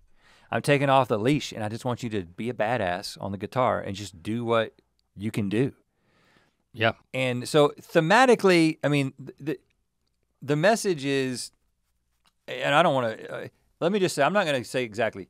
There's a principle that was true in my former philosophy as a Christian that is true now as a whatever I am, hopeful agnostic, that I think is an important principle in life that I still abide by. And this song is a sort of an exploration of that concept. Okay. I'll let you figure out exactly what that is. But, and thanks to Jessie for lending her operatic vocals. Yeah, you know, she's done that for us before back in the day. This is, you know, Jessie majored in voice, specifically classical voice. So I knew I wanted that middle section to be like kind of a weird departure, and there's like some backtracked guitars and stuff, or whatever the term is for reverse. What guitar. Are the backing vocals that sound like a chant say? Are they words? Which part? Huh. It's like a percussive. Oh, they just say, yeah. They say, yeah. Yeah. Okay. All right. Glad we cleared that up. Yeah. It's kind of it's a little bit of again, I don't think there's this Jack White song that sounds exactly like this, but you could imagine him having done something like this. Sure. You know, and that's Derek doing that percussion. He just did it like outside of his studio in Burbank, like on his driveway, with like. Sounds like you've killed somebody and you're dragging them to the. Yeah, well, it's kind of like you've got somebody and you've got them in shackles and you're taking them to kill them. You know. Oh, that's morbid. It's kind of the you could take it however you want to, but that was what I was thinking. Now we get final 3 songs. These 2 that I just put together. Originally, I wanted them to be spread out, and then I was just like, I've kind of set the stage to. These are my 2 songs directed at the church. Okay. The first one is called In Vain. There's quite a few things you don't seem to mind.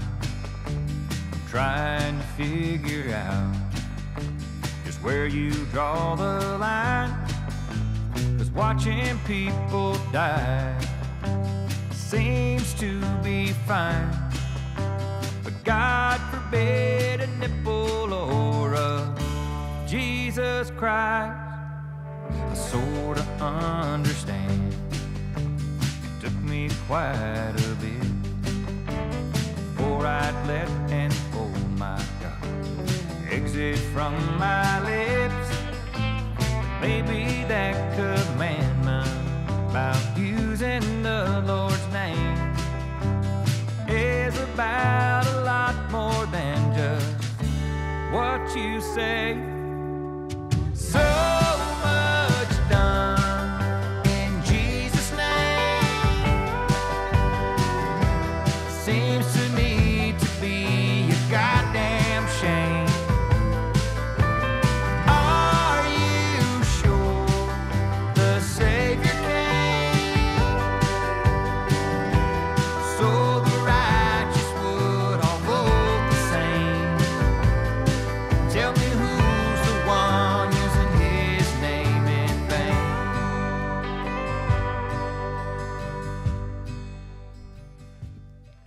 See, I feel like there's gonna be a lot of people, Christians, who are like, hey, I agree with all of that, man. I agree with all of that. I think it's difficult though in practice. I mean, I'm just saying from personal experience to go from, yes, it's, Jesus' teachings and the biblical teaching can be, we want to just boil it down to this actionable stuff where we can check boxes. I know for me, I wanted to be able to check boxes and say, I'm well within bounds. I can feel secure about my approach to life and with rules. And that's not how Jesus talked, right? And so, and I was taught enough of that to know, to try to counteract it. But I mean, with my tendencies, it's, I tended to really, when you boil it down to rules, and even if it's frivolous ones, like, okay, don't say damn, but definitely don't say goddamn, and like, don't say, oh my God. It's like, it makes it easier to process, but none of this stuff is that easy to process. It shouldn't be, But as humans, I think we at times you just fall back on this reductionist approach. Well, I think it's, I've always been fascinated with how offensive using God's name in vain. God damn, saying God damn is so. And this is something I tell people from other parts of the world and from other parts of the United States. I'm like, if you get upset about something and you say, Jesus Christ, like that is like, certain evangelical Christians, it's like a poison, man. It is so offensive to them. And I'm like, it's so interesting to me that is the thing that is so offensive, but there's all this other stuff that is actually offensive that you don't care about. Hey, I heard it. You listed them out. Nipples, Well, I remember nipples. and I just, it's always been fascinating to me. Can I see this music video? This is the one I want to see. It's just one nipple the whole time, so. Can it sing? It's a singing nipple, yeah. Like where the milk comes out, it can actually start singing? Yeah, the nipple part. So I don't know, I wanted to say, because it's like, you're right. I think there's lots of Christians who would be like, I agree with this, but were you gonna play it for somebody? Because it says goddamn in it a number of times. And again, not all Christians are like this. A lot of Christians have woken up to the fact that like, hey guys, like cursing and even saying like, do you really think that that's what that commandment was about? Like, you think the commandment to not use God's name in vain was about not using God's name as a curse word? Like, you really think that's what that commandment was ever about? It's so interesting that it's what it became about. But you're totally right. Most reasonable Christians of all stripes will be like, yeah, I completely agree with this. Like, that's not what the gospel's about. It's not about all these other things. So yeah, again, I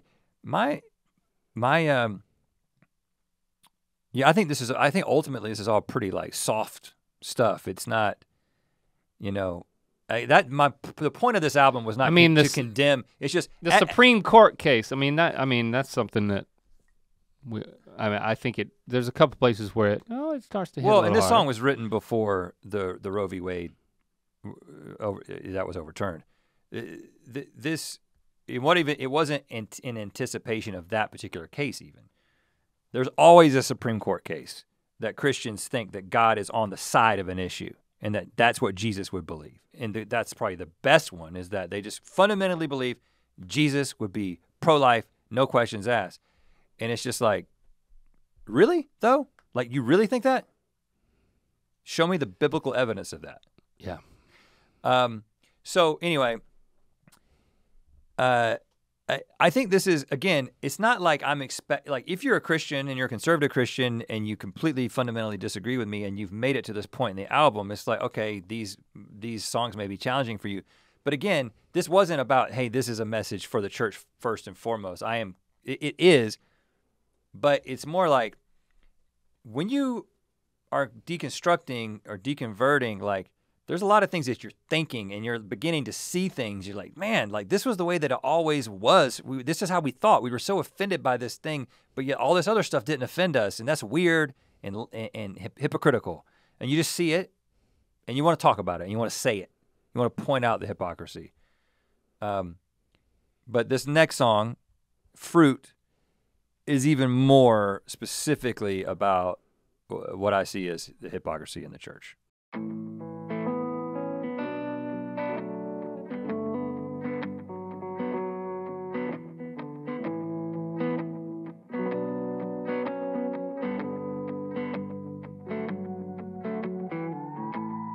Don't know much about the carpenter.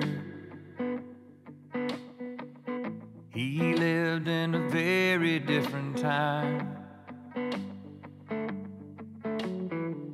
But most everything that I've heard he said makes me think we might be reading different lines. There was something about turning the other cheek. I can't quite square that with your AR-15.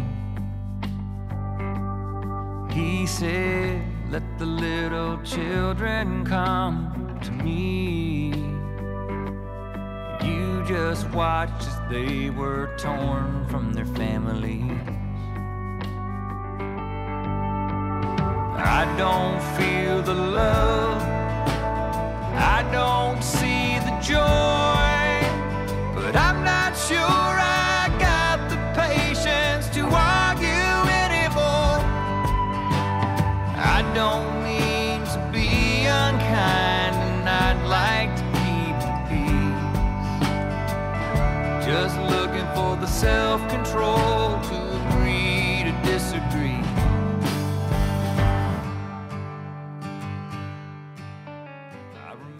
This one hits hard, man. Where's the love?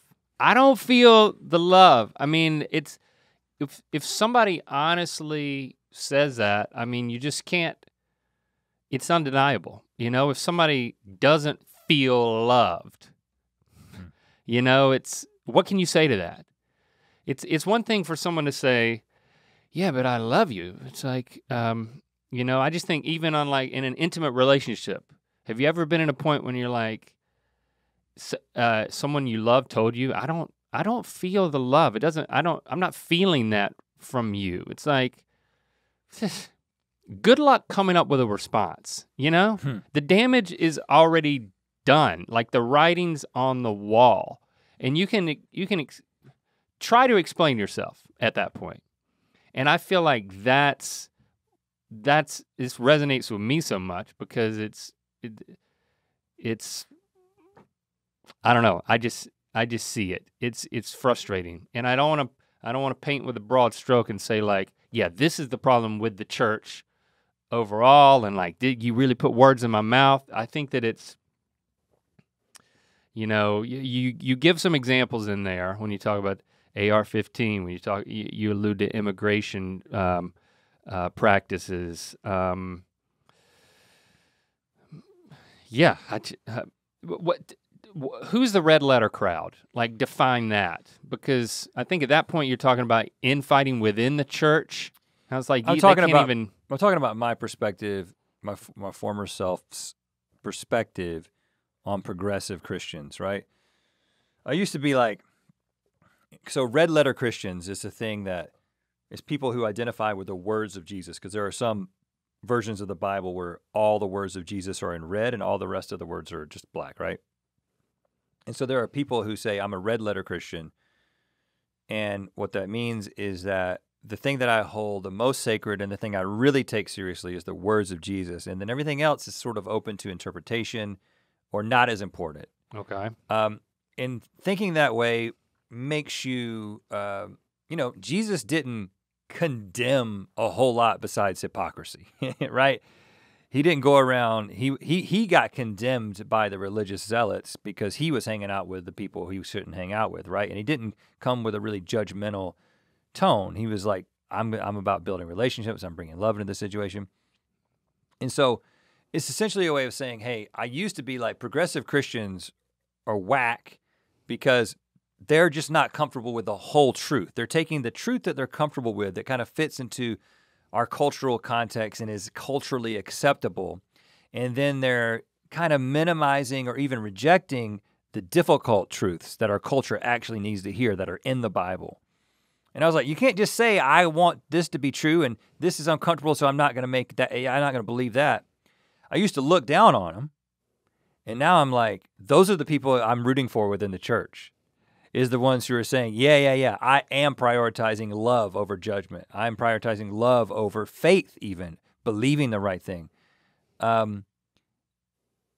Because it's not so much like, you know, because you might say, what you said earlier when you were like, when you say I love you, but it's very difficult. And a Christian might say, yeah, but I love you, but I think that what you're doing is sinful. Like, I can't not say that. If, you know, I have to tell you that if I think something you're doing is wrong. I don't think we're talking about that situation. That can get complex, you know. I think what we're talking about is the fact that as a whole, the evangelical church, especially in America, has aligned itself with like the darkest parts of our nature as a country, right? Like you aligned yourself with Donald Trump. I mean, I did a whole podcast about this. I don't care what the outcome was. I don't care if the Supreme Court case went the way that you wanted it. You aligned yourself with someone who is the least Christ-like politician to ever have been in power in the United States of America. Full stop, not an exaggeration, not hyperbole. You aligned yourself with the least Christ-like politician to ever have been in power in the history of our country. I don't feel the love. The most reliable indicator for support of Donald Trump in this country is if you are a conservative evangelical Christian. That is the most reliable indicator. As long as that's true, you guys have lost the plot. You've lost the love. Full stop. That's what the song is about. Well, you said full stop. I can't say anything else. You said full stop twice. Yeah, full stop. Said it 3 times. Well, I mean, we didn't even talk about the fruit illusions. They can get that themselves. Fruit of the illusions. Right, yes, fruit of the Spirit. There's only one more song. All right. What? It's called Old Letters. And it is the first song that I wrote of all these songs. Wrote it in 2019.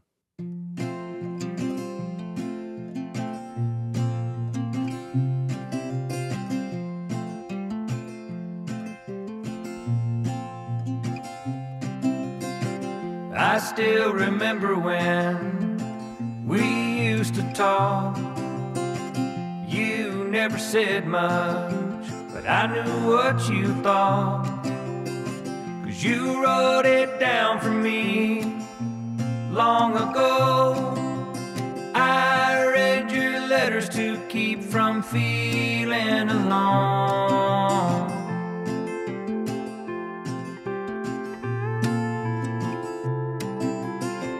There's not just one thing I could point to that began to push me away from you. All I can say is that I changed. It was just like you to stay the same. Stay the same. So, the first song you wrote is the last one on the album. It makes sense to me that the first song you wrote is a letter to God, unless I'm getting this really wrong. No, Link, this is to you. All of his letters to you, this is your letter to him.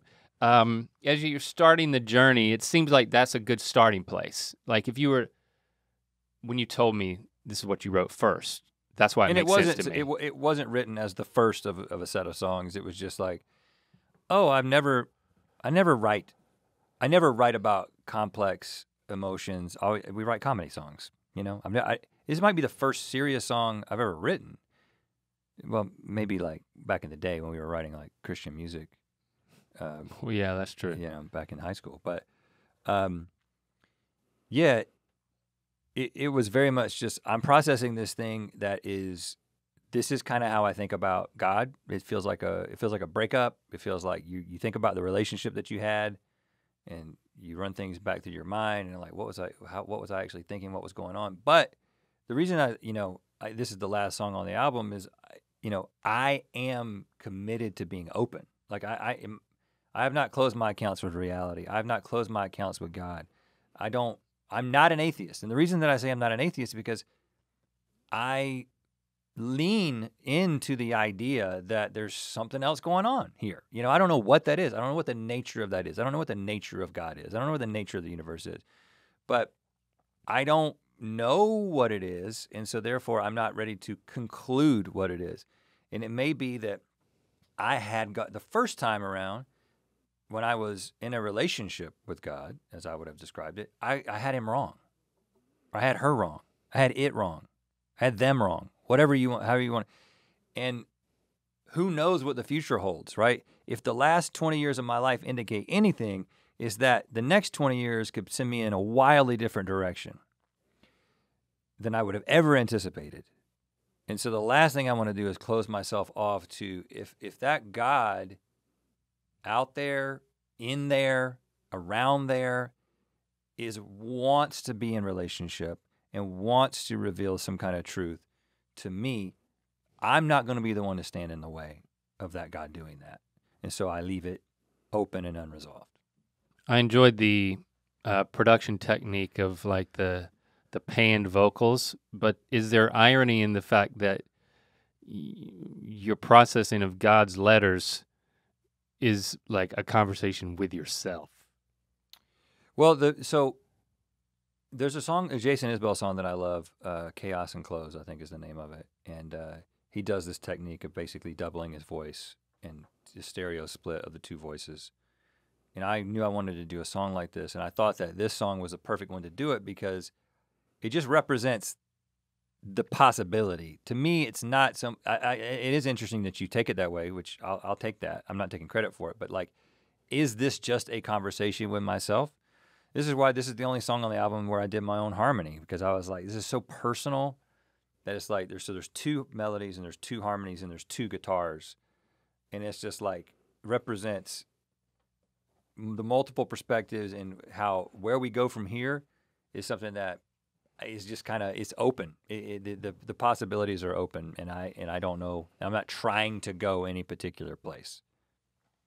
Well, I celebrate the fact that this thing exists, is out there. It's a complete project. I mean, I know with everything that you've been through and how the pandemic in a lot of ways gave you the space to make this possible, there's still a lot of stuff that's going on and more every day. It's like, it's nice that you followed through on this vision and this is out there, and it's it'll outlive you. You mean it's still gonna be on the internet after I'm dead? Oh yeah, that's great. I mean, that you, as a project, I think it's important, and I celebrate it. Well, thanks for that, and thanks for listening to it with me. I think that the most rewarding part so far has been the people who, and again, I'm still, when I record this, the horrible cover songs. There's been a lot of great cover songs. There's only 2 tracks out at the time that I record this, the first 2 singles. But the most rewarding thing, and again, this is what I said from the beginning, if one person is like, I relate to this, like you wrote a theme song for my life situation or what I've been through in this relationship, that's been the most rewarding thing, is people giving that feedback and saying that, like, this is, you put into words what I've been feeling and thinking and haven't been able to say, And again, I talked about part of the inspiration for this album being David Bazan, Pedro the Lion, and specifically his album Curse the Branches, which is obviously different musically and different thematically, but it was like a deconstruction album from way back in the day, when I was in the very beginnings of my deconstruction. And it was just so like, I listened to that album so many times because I was like, man, there wasn't enough music out there that resonated with specifically this very difficult thing that I was dealing with.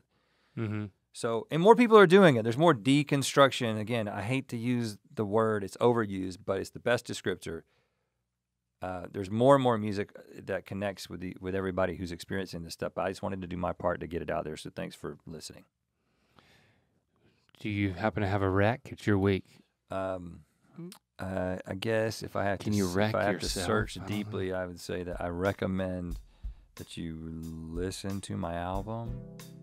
Human Overboard is the name of the album. James and the Shame is the name of the artist. That's me. And it is available everywhere you stream music. And I will ask, it's funny, I don't know what it'll be like by the time this comes out, but I see on Spotify, like people also like, and everybody who they also like is like another internet famous person who does music, which I guess is inevitable that that's what the case is.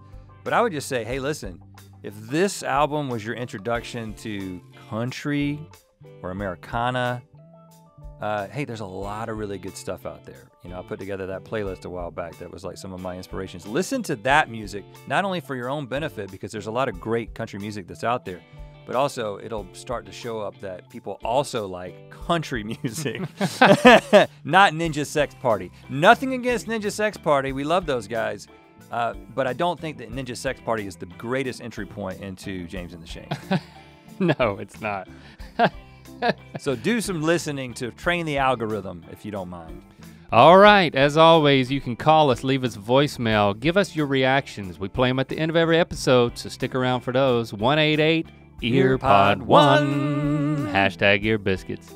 Hi, Rhett and Link. This is Natalie calling from Ontario.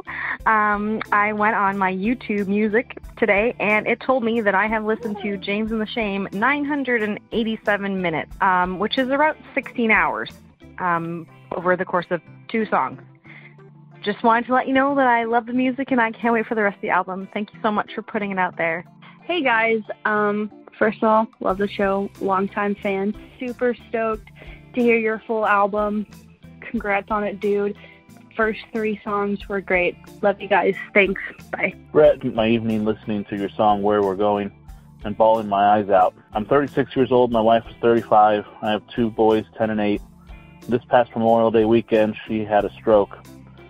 And she's been working incredibly hard in rehab to regain the use of her left side and various mental blocks still. Needless to say, this has been a whirlwind and scary last few months. My days are quite long now, keeping everything afloat and moving forward for my boys and for her. And this song just perfectly embodies how much I love my wife and how much I am still just so happy to be with her and look forward to sharing our lives together no matter what happens along the way. I was just so moved and compelled by this song, I had to share this with you, Rhett. And you know how much your music is impacting people. Thank you both for everything you give to us and everything you share with us. To watch more Ear Biscuits, click on the playlist on the right. To watch the previous episode of Ear Biscuits, click on the playlist to the left. And don't forget to click on the circular icon to subscribe. If you prefer to listen to this podcast, it's available on all your favorite podcast platforms. Thanks for being your mythical best.